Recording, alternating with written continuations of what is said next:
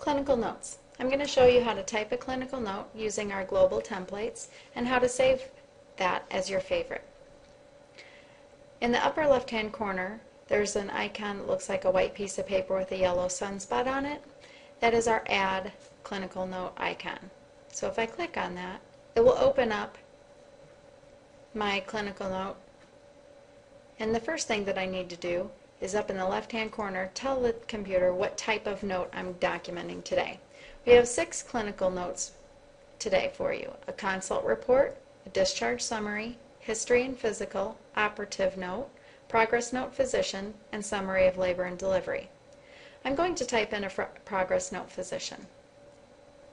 The next thing I do is bring my cursor down into the body of the content and click once. This allows me to begin typing.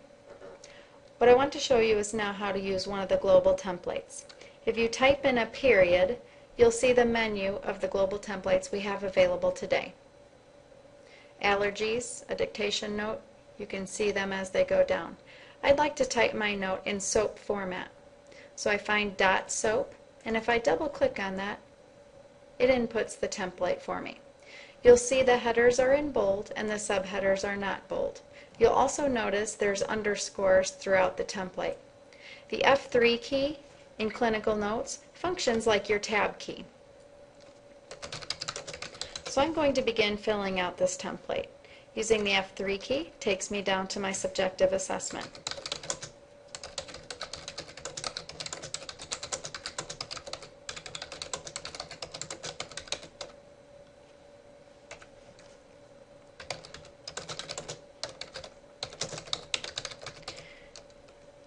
Now if there are sections of this template that I don't want to use, the template is there as a guidance only. So I'm going to highlight, and using either the delete key or the backspace key, get rid of the sections that I do not wish to chart in. I do want to pull in my patient's vital signs though, and I can do that from a template as well. So yes, you can use a template within a template. So again, if I type in a period, and down at the bottom you'll see there's a .vitals template. If I double click on that, that will bring in the vital signs for my patient. It always charts a complete last charted set of vital signs, and then it also charts the minimum and the maximum values within the last 24 hours. Then I can finish typing in the rest of my note. So now that I'm finished, I'm going to sign my note. Every time I sign a note, it will always ask me, do I want to view the newly created document now? I'm just simply going to say no. Now let's say that I'm seeing a chest pain patient again. So I go to my Add button, I tell it that I'm going to do a progress note physician, and I begin typing in my note. .soap, I'm going to use the SOAP template again. I'm going to fill in the note in similar fashion to what I did earlier.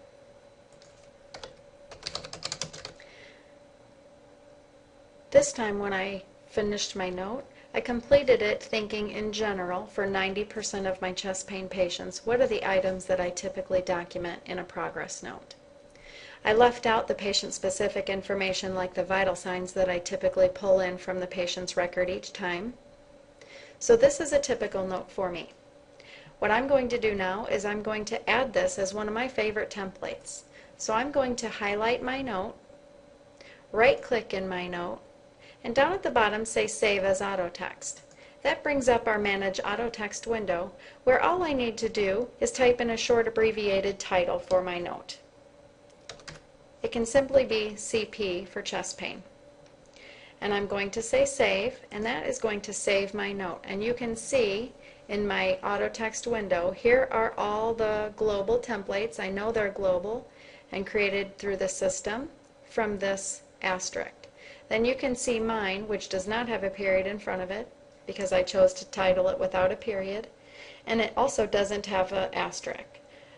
Also, please note that your favorite templates are only viewable to your login, so other physicians will not be able to see all of the favorite templates you create. So really name them something specific to you. So we're going to create a new note. Again, I'm going to name it Progress Note Physician. And down here, I'm simply going to type in a CP. You'll see my CP comes up, and when I double click on that, here is my note. So now all I need to do is go to the Vitals section, type in a .v, and add the Vitals global note, and pull in my patient's vital signs. And actually, my note is finished.